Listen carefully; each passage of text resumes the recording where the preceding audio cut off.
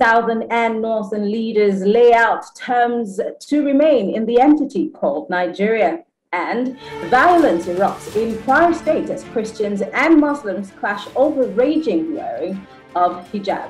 Well, this is Plus Politics, and I am Mary Ann Okon.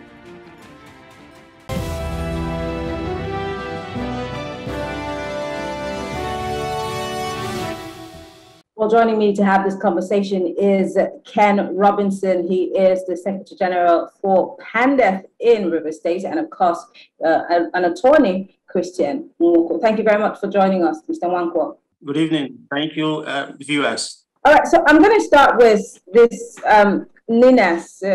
This is almost like a replica of IPOB, if I'm not mistaken. What's the difference between their self-determination and that of IPOB? I'll start with you. I'll start with you, Mr. Njoko. My take is that the demand by IPOB is not unreasonable. Now, if you understand the premise upon which this demand is made, it's saying, look, let some things be put in place. So it's saying, I'm sure the fundamental is that they are ready to be part of this nation. It's for the nation to also decide that they really want to accommodate them. Now, IPOB is not really the only group that is asking, the government to fully integrate the citizens. Let everybody feel like you are a Nigerian. Let everybody feel like this is a nation that you have a part to. But you see, when it's looking like that some part of the nation is having a larger hand and upper hand over the other parts of the nation, some of these grievances will come up. So I am of the opinion that the leaders of this country should actually engage these people. I think that is the bottom line. Discuss with them. Come to them. We will come to the legality. We'll come to the legality of this particular movement. But with leaders like Nadi Tony as security or secretary of the group, we also have Professor Mayowa Ogedembe and Chief Sunday Adeyemo, who is also known as Sunday Igboho. Mr. Robinson, what do you make of this group of people and their demands? With the 4-point agenda that they put together. Is it timely? Could we say that this is bold, or is it just preposterous? It's important to highlight that there is an increasing rate of ethnic groups demanding for some kind of independence or republics or break away from the country. And we cannot deny the fact that perhaps the major contributing factor is the very obvious evident bias in the conduct of affairs by the government in the last 6 years or so.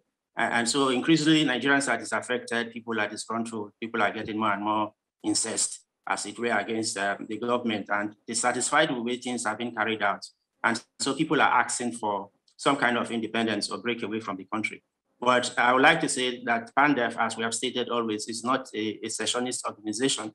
We believe in one Nigeria, but we think that things should be done on the basis of principles of fairness, of equity, and of justice. And so we understand the feelings in the country, and it has never been like this before. It's never been like this before. Nigeria has never been this divided, and people, several voices from every corner of the country clamoring for some kind of breakaway or the other. But we think that that's not the solution for PANDEF. And at this time, if we break away, we might see other splitter groups breaking away from other subgroups, because the issues and the fundamental biases and issues are almost everywhere. So what PANDEF has been asking for and appealing for is the restructuring of the country so that we could attain true federalism, and that the conduct or the affairs of state could be conducted in a more fair manner. And I think that that's what all groups in the country should begin to clamor for the restructuring of the country. Let's dig deeper into this group of people that call themselves NINAS. Now, the secretary of the group, Professor Akintoye, described the country as a distressed federation wobbling through what it seems like a terminal thrall. He said that the people of the southern and the middle belt of Nigeria have been at the receiving end of the most vicious ethnic cleansing and an onslaught by heavily armed militia. In fact, they called them Fulani militia. They put that in bold letters. And they're saying that these people are masquerading as herdsmen. Now they're saying that they would rather not sit back and watch the government do nothing, and watch these people continuously hurt the people of the southern and of course the middle belt. So I'm asking, what does the law say about this issue of self-determination? We all remember we were all part of Nigeria when IPOB was prescribed by the federal government under President Muhammadu Buhari. And of course, we're seeing something else that looks like a self-determination group. And with figureheads like the very controversial Sunday Igboho, should we be worried, Barrister? Now, the point is, are people at the receiving end of certain governmental efforts? I think the answer is yes. People are dying. People are just, I mean, it's like something has to be done. Something has to be done. Yeah, I thought has been prescribed. But again, these are still people. I thought you come by way of organization and officially prescribed. But the people they represent, how do they feel?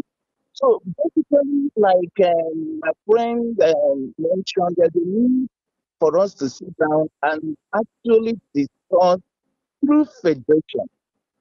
This country can work. I personally believe that Nigeria can work. But then it must not work at the cost of other people. Some other persons doesn't need to pay a huge sacrifice for this country to work. We can all stick together and discuss the way forward to make this country work. And if ultimately self-determination is the way to go, it will be part of the discussion. And by the time we are through with it, we can have a great and better nation. But really, I think we can all agree that the way this nation is configured currently, the way we are losing people, the way people are dying, it needs a very serious review. And there needs to be no grandstanding in this. Government doesn't need to pretend that these people are not real. I think that government needs to engage in order for us to assuage some of these rising tensions before they escalate into something that may not be able to contain. Mr. Ken Robertson, we keep saying, I mean, I don't know if you agree with Barrister Wogu. He's saying that government needs to engage. Has there been, I mean, this is not the first self-determination we've heard before, and then there's so many. But do you think the government has done enough to blur these lines? Because I think we're beginning to sound like broken records. Nigeria is a country that has its issues with ethnicity, divisions everywhere.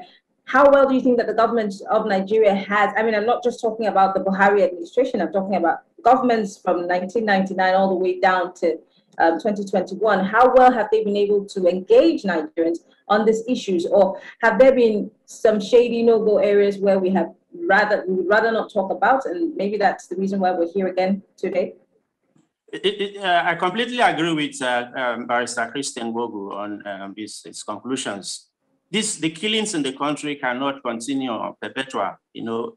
Something has to be done, and the onus is on the government. We have situations where presidential orders are either ignored or treated with levity. A few weeks ago, the president ordered to shoot on sight anyone that is seen in the bush with AK-47 and other dangerous weapons. We've not had any report of anybody being shot at, and then the banditry in the Northwest continues. So the government has a lot of work to do, and whether there has been sincere efforts to stem these disaffections and demands for self-determination is another issue. But the answer is obvious, that government has not done enough, and that's why we keep seeing these things reoccurring and coming up intermittently. And the way it is now, it's going to be worse. The truth of the matter is that we need to call a spade, that nepotism under this present administration has done more harm than anything else to Nigeria. And the call and the onus, as we have always said, rests on the President and Commander-in-Chief of the Armed Forces of Nigeria, President Muhammadu Buhari. He needs to be alive to his responsibilities. He needs to command his troops properly and make them to obey his orders. these killings must stop, no matter who is involved. For Nigeria to, even for us to have a very peaceful conversation, a reasonable conversation, we can't be having conversations under this kind of conditions. That's the truth of the matter. Mm. Let me go deeper into some of the demands and the things that they declared during the press briefing. Nina's declared a dispute with the federal government via the constitutional force majeure proclamation of December 16, 2020. According to them, it is the one in which it gave a 5-point demand upon the federal government to formally commence a remediation of the grave constitutional grievances enumerated in the said proclamation. They said they want to extricate themselves from the death trap and bondage. This is their words. Unitary Nigeria has become for their people. Now, this is a very worded and maybe a bit, touchy for people to listen to, but they're saying that they do not want to be part of Nigeria anymore, and that they had given government some time to think about it and address the issue. But something that stands out for me here, Barrister Wogu, is the fact that they're asking for a constitutional amendment. They're saying, we need you to revisit the 1999 Constitution. In fact, I remember they called it something that was drawn up side by side, an apartheid government in South Africa, and that South Africa has done away with that constitution, but Nigeria is still following through with it. And they're saying that they want government to deal with the issue of our constitution because they feel that that might address some of our problems. Is it something that government can really do immediately at the snap of a finger, because they're giving government an ultimatum of sorts? Yeah, no, you see, my take is that the constitution is not working for us. It might be working to part of the nation, but really, profoundly, the constitution needs to be discussed, needs to be reviewed, needs to be recount, needs to be redone. In such a way that everybody can feel the satisfaction of being a citizen to a nation.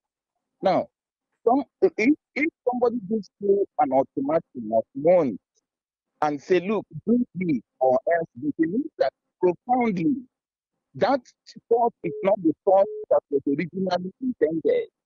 The intent of the want to pull out, you don't want to pass of what the original intention. The people want to talk, and that is why they have put forward and said, look, this is where we are. We may look weak, and we need some kind of mediation. Now, we don't neglect such things, because weakness or strength is actually a matter of perception. It happens all over throughout history. The weak suddenly becomes strong and very strong, and then the strong becomes weak. Now, there is nothing is going to cause this nation except if somebody is just being reckless with due respect, to sit down and look at these demands and even discuss them. Look, they are not just in isolation.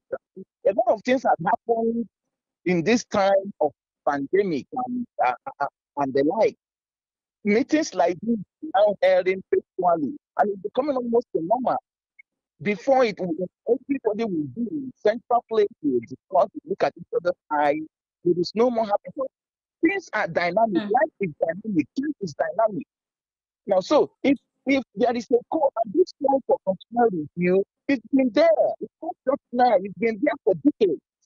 Now, of course, just before Nina's came up with theirs, there was another group of people who I spoke with last week. They were coming together also to ask for a constitutional review of sorts, and they're in collaboration with NSAS, they're in collaboration with different pressure groups in the country, because they're also trying to get government's attention.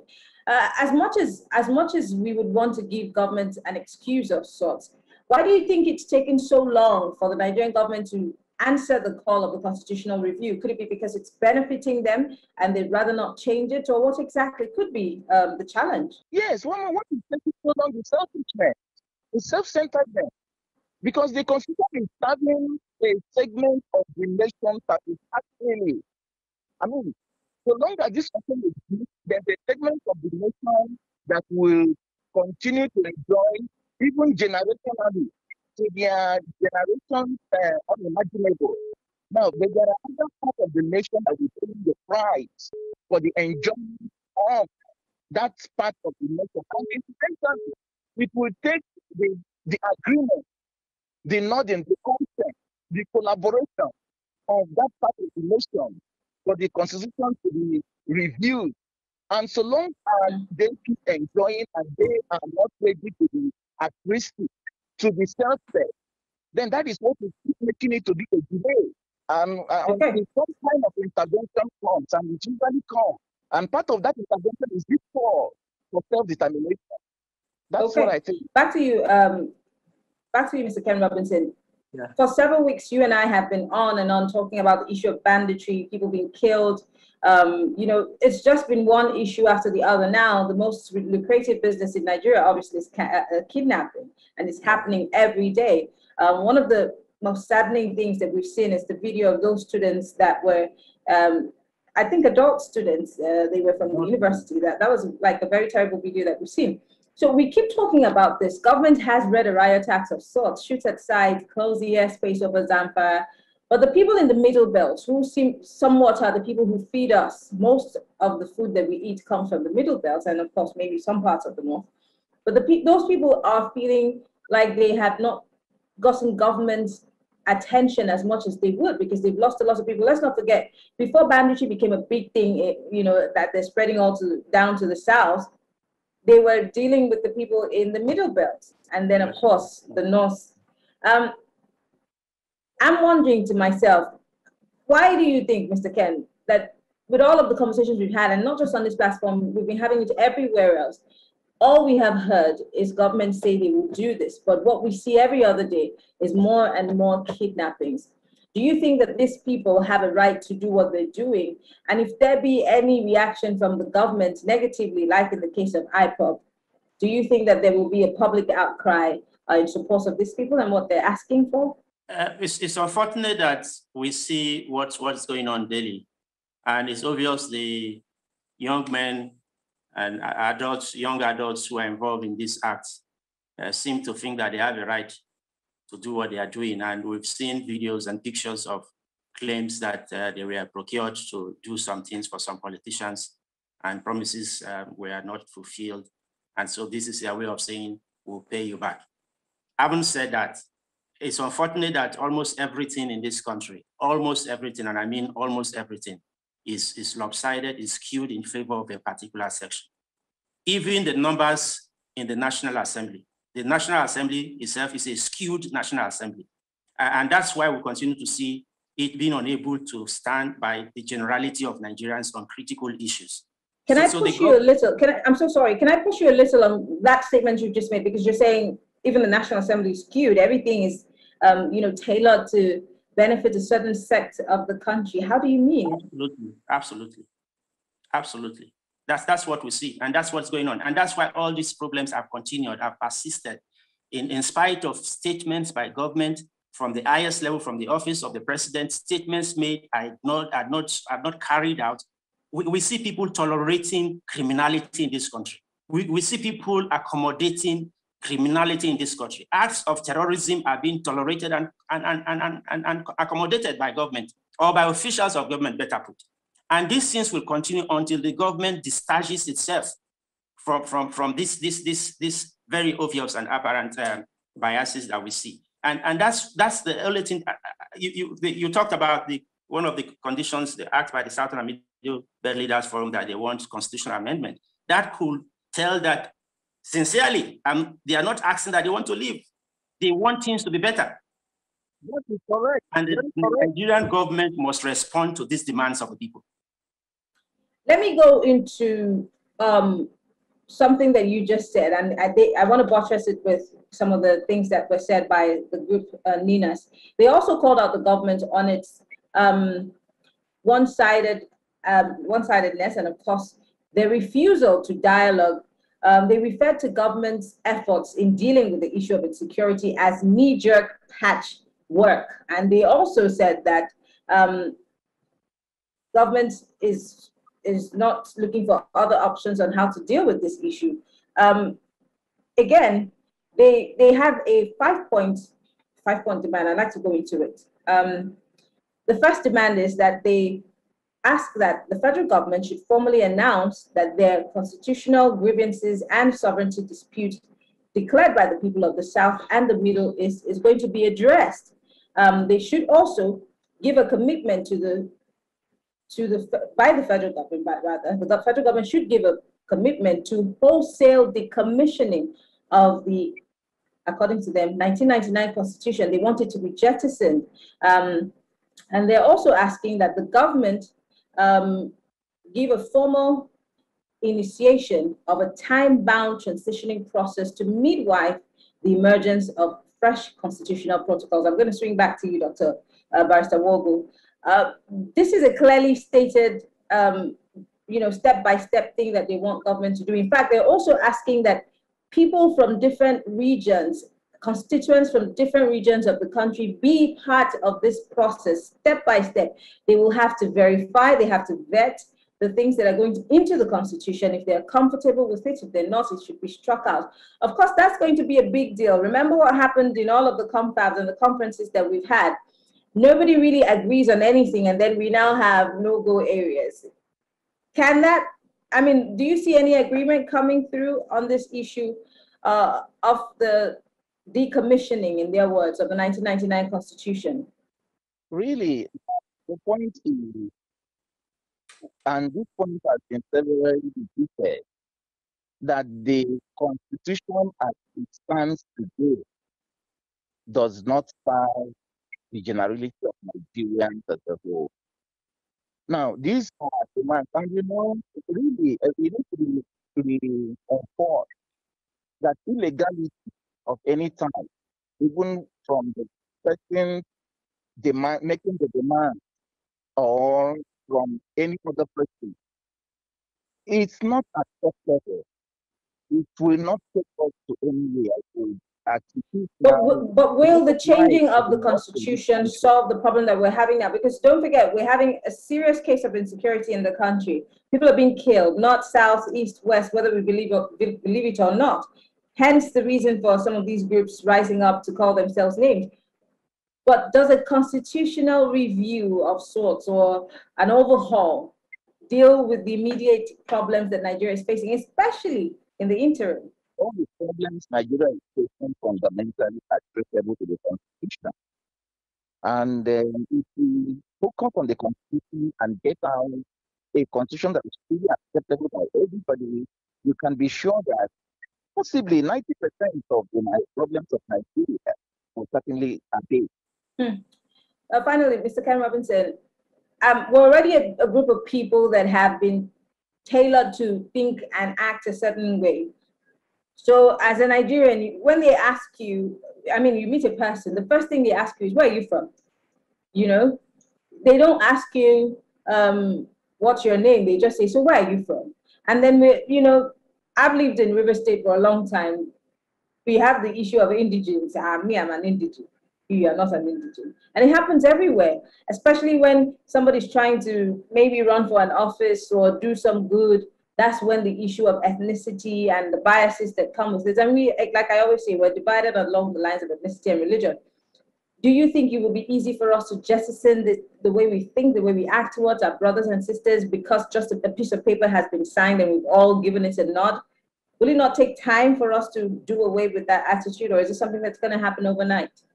Definitely it's going to take time. Change is a process. It won't happen overnight. We have been, living with these conditions and these biases for a very long time. And it's everywhere. It's everywhere. It's not just about the federal government, but what I'm sure Nigerians are saying, the federal government is the central government and should lead by example.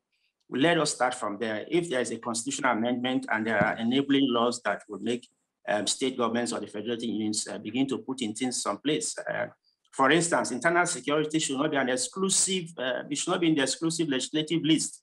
States should be part of, should be constitutionally empowered to take care of some internal security matters. And so on the issues of these biases and ethnicity issues, it will continue, but as the changes begin from the constitution to other issues, and then people begin to place less emphasis on where you come from.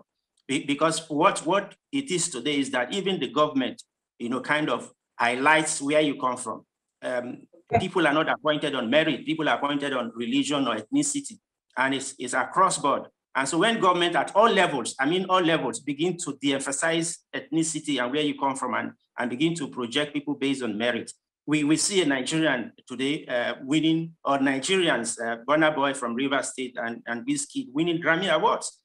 If it were an ethnicity, they wouldn't have won those awards if it's based on where they come from. But the world is moving beyond where you come from. The world is looking at what can you offer? What can you bring on the table? And that should be the emphasis that we should begin to go forward with in Nigeria. Well, Ken Robinson is the National Public Secretary for PANDEF Rivers State. And of course, we also had Christian Wogu. He is a legal practitioner. Thank you very much, gentlemen, for being part of this conversation. Thank you. It's a pleasure always to be here. And Ken Robinson, National Publicity Secretary, PANDEF. Thank you. National Publicity Secretary. Thank you. Well, thank you for staying with us. We'll take a short break, and when we return, the Kwara State hijab crisis resurfaces as Christians and Muslims clash violently. Stay tuned. We'll be right back.